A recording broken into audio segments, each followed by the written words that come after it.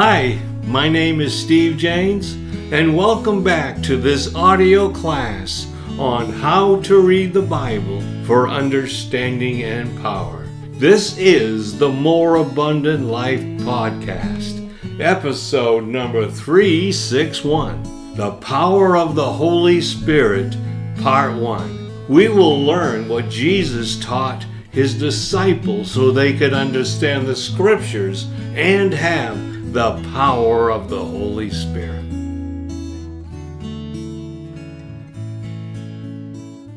God bless and welcome to the power of the Holy Spirit. Hey, take your Bibles, go to Luke chapter 24. We're going to see the kingdom of God, and the means to do that is when we receive Holy Spirit. Luke 24:44. Oh yeah, I'll tell you a little bit about this. This is after Jesus Christ has been crucified, buried, been in the earth for 3 days and 3 nights. God raised him from the dead, and now he's hanging out with his disciples and stuff for 40 days before he ascends into heaven. And this is that period of time between. And he said unto them, These are the words which I spake unto you while I was yet with you, that all things must be fulfilled which were written in the law of Moses, and in the prophets, and in the Psalms concerning me. Then opened he their understanding, that they might understand the Scriptures. He taught them the Scriptures so they could understand it.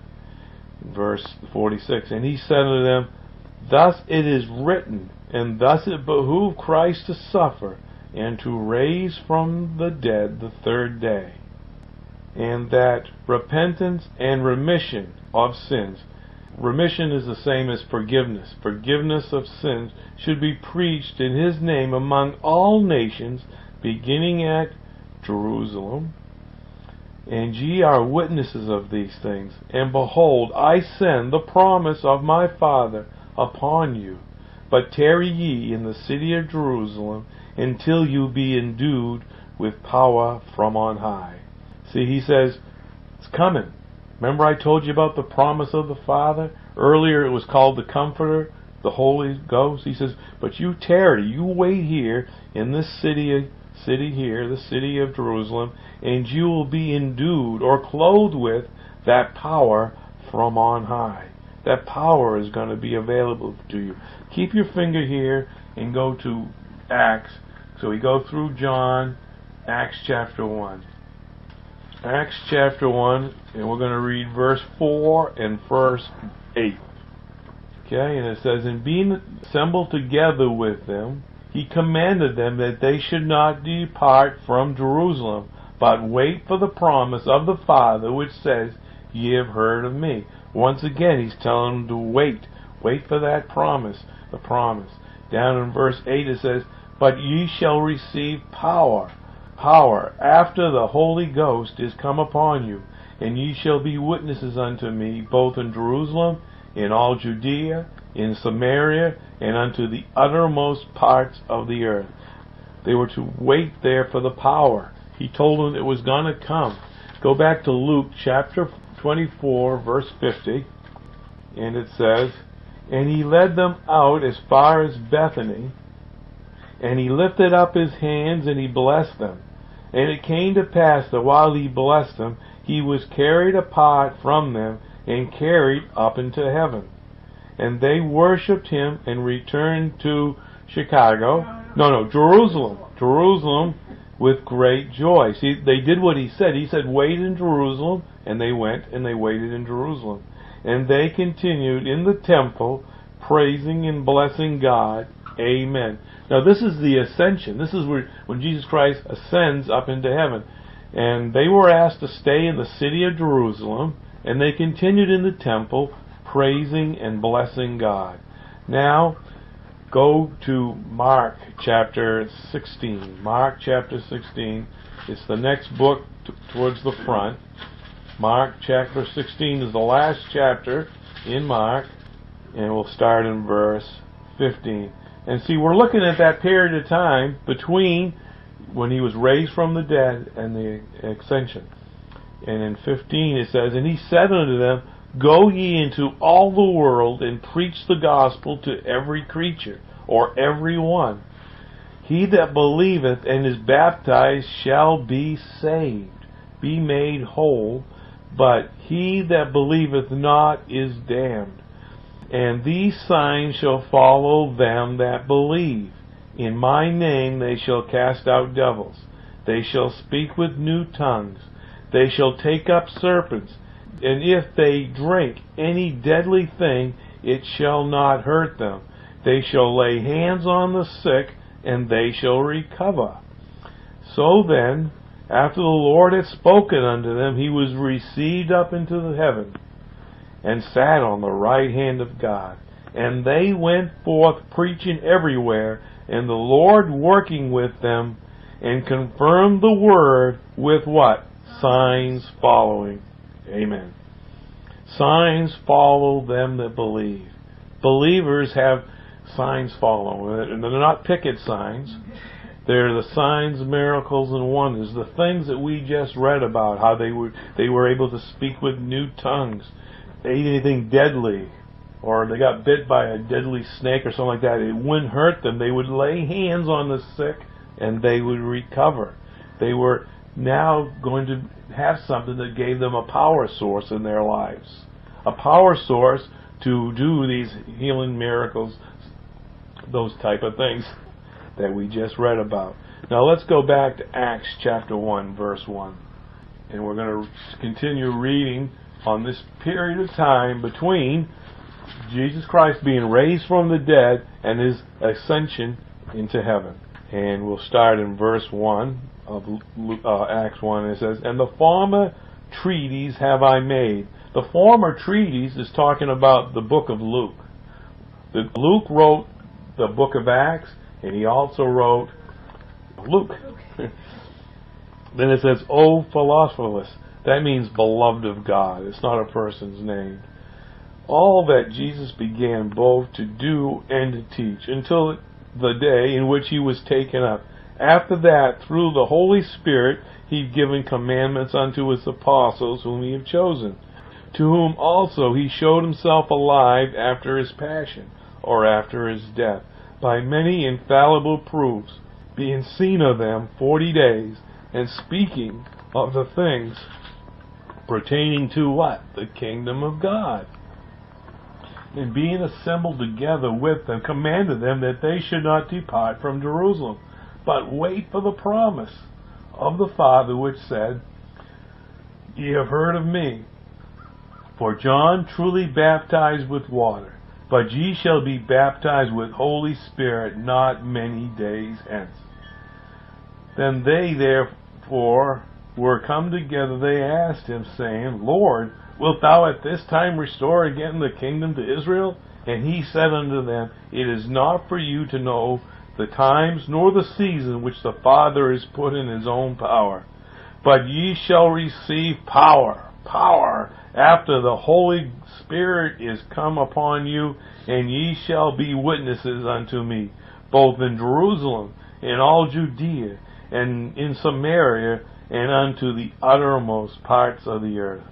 And when he had spoken these things, while they beheld him, he was taken up, and a cloud received him out of their sight. And while they looked steadfastly towards heaven, as he went up, behold, 2 men stood by them in white apparel, which also said, Ye men of Galilee, why stand here gazing up into heaven? This same Jesus, which is taken up from you unto heaven, shall so come in like manner as ye have seen him go into heaven. And they just sat there and watched him go into the clouds. Pretty wild, pretty neat. And the rest of the chapter 1 tells about the things that they did after Jesus Christ was ascended up into heaven until the day of Pentecost. But we're going to skip down to chapter 2, verse 1, and talk about the day of Pentecost, the things that happened at that time. And when the day of Pentecost was fully come, they were all with one accord in one place. And suddenly there came a sound from heaven as a rushing mighty wind, and it filled all the house where they were sitting. And there appeared unto them cloven tongues like as of fire, and it sat upon each of them. And they were all filled with the Holy Ghost, or the Holy Spirit. That thing that they've been waiting for since Genesis 3:15. The thing that Jesus kept saying, I'm going to send the Comforter to you. And it's going to help you. It's expedient. It's profitable to you. Jesus, between the time of His death and His ascension, kept saying, it's coming. Just be waiting for it. It's coming. And you're going to get it. And you're going to receive power. Jesus Christ said, you'll be able to speak with new tongues. If any deadly thing bothers you, it won't harm you. And you'll be able to lay hands on the sick and they will recover. He says, this is what's coming. Get ready for it. And so they did. They waited. They didn't go to Chicago. They stayed right there in Jerusalem waiting for that to happen. And then that's what it's talking about in verse 4. And they were all filled with the Holy Ghost and began to speak with other tongues as the Spirit gave them utterance. They got born again. They got Holy Spirit. And they began to speak. Who did the speaking? They did. It says right there, and began to speak with other tongues as the Spirit, God, gave them the what? Utterance. God gave them the utterance. Who did the speaking? The apostles did the speaking. They moved their throat, their lips, their tongues, and they spoke in tongues. They weren't really concerned with what it said because that was God's job. God did the utterance. So they just spoke in tongues. They were sitting there that day. They knew they were going to get power from on high. They got the power from on high. They started breathing in, breathing out, and they started to speak in tongues. Simply, easily done. They moved their lips, their throat, their tongue. They spoke the words. They didn't think that much about what they were speaking. They knew that God would give them the utterance. And God gave the utterance. They did the speaking as God the Spirits gave them the utterance. Look at verse 5. And there were dwelling at Jerusalem Jews, devout men out of every nation under heaven. And when this was noised abroad, the multitude came together and were confounded, because that every man heard them speak in his own language. And they were all amazed and marveled, saying one to another, Behold, are not all these which speak Galilean? And how hear we every man in our own tongue or language wherein we were born, Parthians and Medes and Amalekites, and the dwellers of Mesopotamia, Judea and Cappadocia, and Pontus, and Asia, and Phrygia, and Pamphylia, in Egypt, and in the parts of Libya about Cyrene, and strangers of Rome, and Jews, and proselytes, Cretes, and Arabians, we do hear them speak in our tongue, in our language, the wonderful works of God. That day, there, as those men spoke in tongues, it was the first time that it was available to get born again, and as they spoke in tongues, the people there all said, they're speaking the wonderful works of God. Wow, what a great day that was. They were speaking the wonderful works of God. And they were all amazed, verse 12, and were in doubt, saying one to another, What meaneth this? Others mocking said, These men are full of new wine. And I'll tell you something, people still do this today. They'll make fun of people who speak in tongues. Oh, they're full of new wine. But Peter, he didn't take that crap. And Peter, standing up with the 11, lifted up his voice, and he said to them, Ye men of Judea, and all ye that dwell in Jerusalem, be this known unto you, and hearken to my words. These are not drunken as you suppose, seeing it is but the third hour of the day. It's 9 o'clock in the morning. These guys ain't been out drinking. It says, But this is that which was spoken by the prophet Joel. And we looked at the prophet Joel earlier. Remember that? And it came to pass in the last day, says God, I will pour out my Spirit upon all flesh, and your sons and your daughters shall prophesy, and your young men shall see visions, and your old men shall dream dreams. And on my servant and on my handmaiden I will pour out in those days of my Spirit, and they shall prophesy. That's what was written in the book of Joel. We read it earlier. That mankind, there was a time coming after Jesus Christ accomplished it for everybody, that mankind could once again have Holy Spirit. Not just on a chosen few, and when they got it, they were able to manifest power. Power.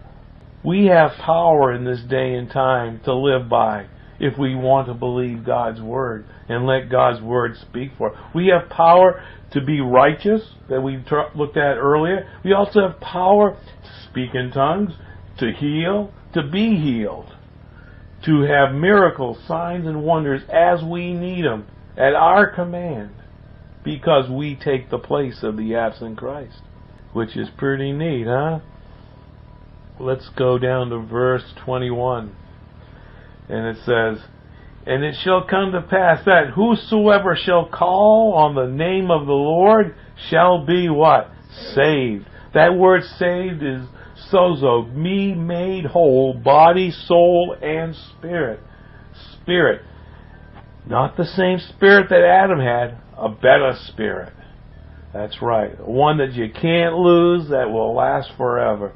Ye men of Israel, hear these words. Jesus of Nazareth, God's righteous servant, a man approved of God among you by miracles and wonders and signs which God did by him in the midst of you, as ye yourselves also know. It says, him being delivered by the determinate counsel and foreknowledge of God, ye have taken and by wicked hands have crucified and slain, whom God has raised up, having loosed the pains of death, because it was not possible that he should be holden it. For David speaketh concerning him. Remember David, King David, the second king of Israel?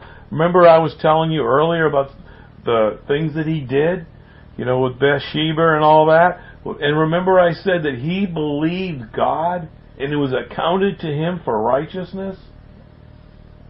And here's David. You know what he saw? He says here, and for David speaking concerning him, I foresaw the Lord always before my face. For he is on my right hand, that I should not be moved. Therefore did my heart rejoice, and my tongue was glad. Moreover also my flesh shall rest in hope. This is what David confessed and believed. He believed that Jesus Christ would come, that God's righteous servant would come. And he believed it, and he confessed it, and his heart was joyful about it. Because, verse 27, thou wilt not leave my soul in hell, neither wilt thou suffer thy Holy One to see corruption. Thou hast made known unto me the ways of life, and thou shalt make me full of joy with thy countenance. The reason David was righteous, because he believed in Jesus Christ. You see that? He believed in Jesus Christ. He believed he would come. He says his soul rested in hope. He knew that he would come, that God would redeem mankind. God would be able to give mankind Holy Spirit. And it was because nothing that David did, nothing that me and you do, it's because we believe that Jesus Christ has accomplished for us. Look at verse 29. It says, men and brethren, let me speak freely unto you of the patriarch David, that he is both dead and buried, and his sepulchre is with us unto this day. Therefore, being a prophet, and knowing that God hath sworn with an oath to him, that of the fruits of his loins, according to the flesh, he would raise up Christ to sit on his throne. He, seeing this afore, spake of the resurrection of Christ, that his soul was not left in hell, or graved him is a better translation. neither his flesh did see corruption. See, David kept confessing that Jesus Christ would be raised from the dead. He believed that. Thousands of years before Jesus Christ was even born. This Jesus hath God raised up, whereof we are all witnesses. And he's saying, we all saw Jesus Christ get raised up. Therefore, being by the right hand of God exalted, and having received of the Father the promise of the Holy Ghost, the Comforter. He says, we got the promise. He shed forth this which you now see and hear. What did they see and hear? They saw and heard them speak in tongues and magnify God, the wonderful works of God. For David is not ascended into the heavens, but he said himself, the Lord said to my Lord, sit thou on my right hand until I make thy foes thy footstool. Therefore, let all the house of Israel know it surely that God had made that same Jesus, whom ye have crucified, both Lord and Christ. And do you see what's being taught here? He's teaching them how to get born again. You get born again by believing that God, well, first of all, what it says here, by confessing Jesus as Lord. He says, Jesus Christ is Lord and Christ. He's the Lord. He's the one that accomplished it. That's what we confess. We say, Jesus is Lord. The other thing it takes to get born again is to believe that God raised him from the dead. And he taught that. He says, and this Jesus has God raised up, whereof we are all witnesses. So they have gotten the information to get born again. And now when they heard this, they were pricked in their hearts. And they said unto Peter and unto the rest of the apostles, men and brethren, what shall we do? And then Peter said unto them, repent, and be baptized every one of you in the name of Jesus Christ for the forgiveness of sins, and ye shall receive the gift of Holy Spirit. That's simple. Boom. For the promise, remember that promise of the Father? That promise is unto you, and to your children, and to all that are afar off, even as many as the Lord our God shall call. And with many other words did he testify and exhort, saying, save yourselves from this untoward generation. And when they had gladly received the word, were baptized. And the same day there were added unto them about 3,000 souls. Quite a meeting, huh? 3,000 souls said, I believe that. And they continued steadfastly in the apostles' doctrine, and in fellowship, and in breaking of bread, and in prayers. And great fear or respect came upon every soul, and many wonders and signs were done by the apostles.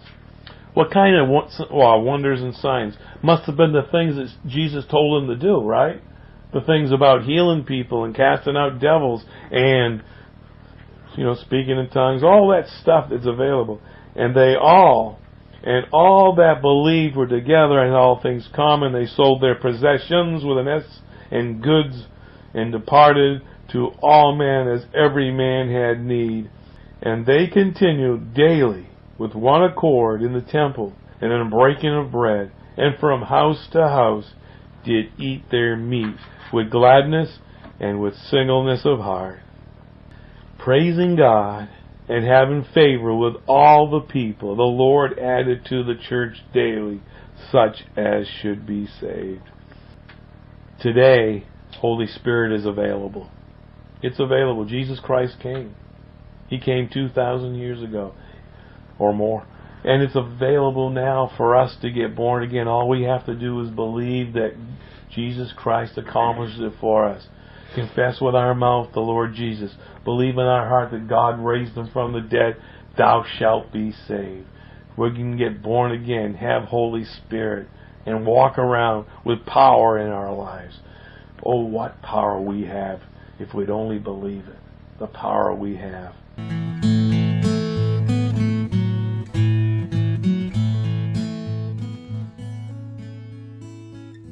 God bless you all in the wonderful name of our risen Lord and Savior, Jesus Christ. Would you like to manifest the power of God? Well, if you do, I would like to lead you in to speaking in tongues.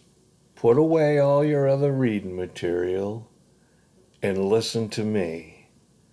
I will read some of the scripture and we will learn and manifest power from on high.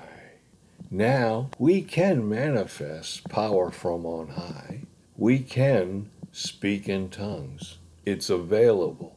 As soon as you're born again and you learn the mechanics and the Word, and we've been reading the Word, we have an understanding of what's available to us now. And we have the ability to manifest God's Spirit. So if you would like to do that, I would like to lead you in to speaking in tongues. Now put all your other reading material away and listen to me. In the Gospel of John, chapter 20, and in verse 21 and 22, it reads like this. Then Jesus said unto them again, Peace be unto you. As my Father hath sent me, even so send I you. Just like God sent Jesus Christ, he is sending them, his disciples. We're disciples, right? We're disciplined, right?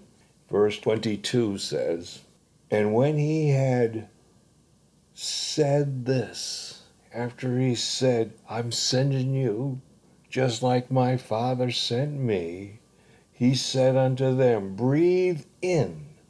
The word in King James is on, but it's breathe in. Then said he unto them, Receive ye the Holy Ghost, or the Holy Spirit. We start by breathing in. We start by receiving Holy Spirit. We're going to manifest Holy Spirit, so we receive it. Breathe in. Breathe in. Breathe in the Holy Spirit. We believe, Romans 10:9 and 10, we believe that God raised Jesus Christ from the dead. We have confessed that Jesus Christ is Lord in our life. When we did that, we got born again, born of Spirit. We now have Holy Spirit living within us. And once you have that Holy Spirit, you can manifest the power of God. You can manifest the power of God by speaking in tongues. Let's continue. In Acts chapter 2 and in verse 4 it says, And they were all filled with the Holy Ghost, or the Holy Spirit. They were filled with it. They had Holy Spirit in them and began to speak with other tongues. They did the speaking. They moved their lips, their throat, their tongues. They did all the mechanics of speech, and they began to speak. They began to speak with other tongues. Other tongues means a language which they did not understand, as the Spirit is God, gave them the utterance. When we speak in tongues, it's up to us to do the speaking, but God gives the utterance. God gives the word. So when we start performing, when we start to pronounce, when we start to speak the words, they're words which God gives us, and it's in a language which we do not understand, but it's perfect praise, worship to God. Pretty wonderful, huh? Now, if you would like to manifest power from on high and speak in tongues, let's close our eyes. Let's take all distractions away from us and just be quiet. Quiet amongst yourselves, being quiet, thanking God for what you are about to receive. Thanking God. And then when I say go, when I say start, then start to speak in tongues. And you will manifest that power from on high. You have the ability. You're born again. You have the Spirit. And God has given you that good gift. So be quiet, thanking God. And now start speaking in tongues. You perform the words. You say the words. All of us, everybody.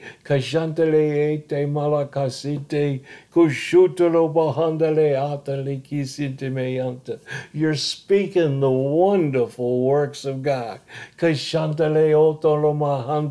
Anyone who is born again can speak in tongues. Keep speaking in tongues. You have the ability. If you can say one word, then you can say another and many words. Let's just keep speaking in tongues. Keep speaking in tongues to yourselves, in your mind, out loud. Shout it to the world. You're speaking in tongues. And later in this class, we will learn more about speaking in tongues. We'll learn the best way to do it and how to operate it. So it's great. But right now, you're speaking in tongues. Keep speaking in tongues. Speak in tongues, magnifying the Word of God, magnifying God, magnifying who you are in Christ. You have everything that God's Word says you have, and you can do it. Okay, let's stop. Isn't God wonderful? We just started speaking in tongues. We were magnifying God. We were speaking the wonderful works of God. It is perfect prayer, perfect praise, perfect worship. And like I said, we will learn more about this as we go through the class. But for right now, you're manifesting Holy Spirit. You're speaking in tongues. You have all the fullness of God living within you. I recommend that you speak in tongues much in your private prayer life. When you're alone by yourself, speaking in tongues out loud, silently within your mind and yourself. You can speak in tongues when you're with a group of people or when you're by yourself. When you're with a group of people, you just do it to yourself. Perfect praise, perfect worship, perfect prayer. Isn't that neat? And you're able to do that. So God bless you and continue with it as much as you can. And I can't wait to get back into this class in the next session.